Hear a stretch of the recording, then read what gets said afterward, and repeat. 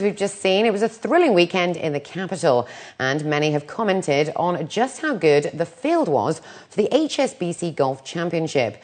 Tiger Woods drew in the crowd, as well as Rory McIlroy and Luke Donald. Tom Bushell was there chatting to the players about Abu Dhabi and the year to come. The European Tour is off and running for 2012 after tournaments in South Africa and now Abu Dhabi. The race to Dubai sees 3 competitions in the Middle East, with the capital's HSBC Golf Championship getting things underway. England's Robert Rock held off pressure from McIlroy and Woods to claim his second pro victory. He admitted, though, he was nervous during a shaky 18th.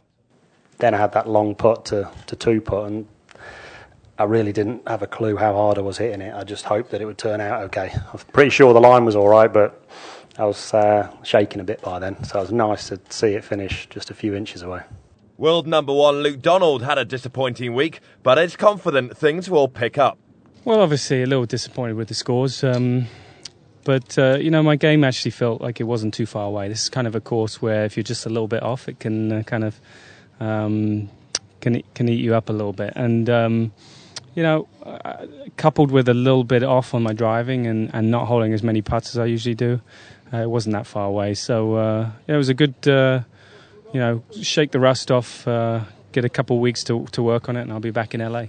2012 is set to be a big year for golf. The Ryder Cup takes place in September, and European captain Jose Maria Olazabal is looking forward to the challenge. Despite being off the pace this weekend, he is a fan of Abu Dhabi.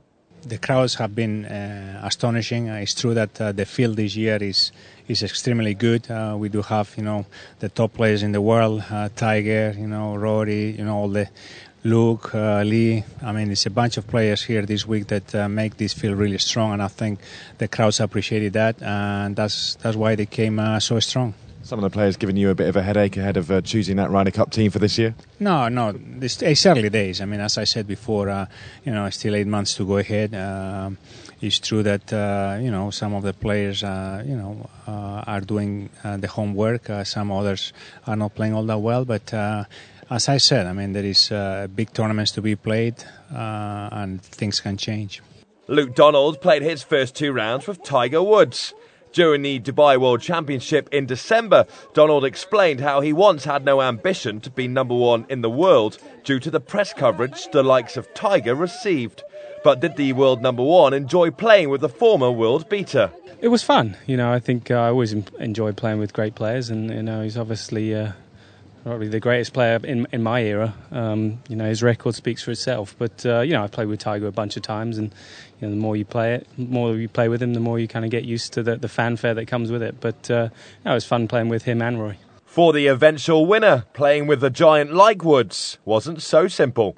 But it's difficult playing with Tiger. You expect almost every shot to threaten to go in. So it felt a lot of pressure and couldn't afford any lapses in concentration at all. So it felt like hard work, but very happy now. Robert Rock only 9 years ago was working in a golf shop, and with this win breaks into the top 60 in the world. If he gets to the top 50, he'll qualify for the Masters. Whereas Rock will now be enjoying his success back in the UK at home, the Desert Swing continues in Qatar. Then it's back to the UAE in February with the Desert Classic at Emirates Golf Club.